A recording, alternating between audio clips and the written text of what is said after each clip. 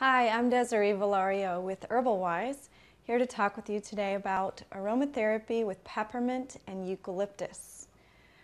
Peppermint contains a substance called menthol and is widely used for relieving pain, but it also has expectorant qualities which are used in respiratory issues, particularly when they're trying to expel phlegm. And eucalyptus is used in a similar fashion.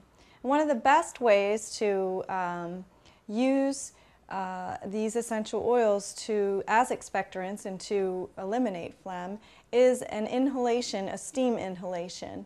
And this just involves boiling some water and then adding a few drops of the peppermint oil and eucalyptus oil to the steaming water after it's removed from the heat.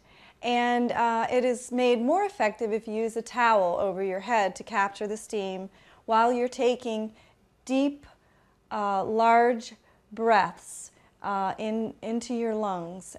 It's a wonderful method to use for eliminating any kind of bronchial infections and coughs, and it feels good. As I mentioned, the menthol and the peppermint is pain relieving, so it will relieve your symptoms and relieve your pain.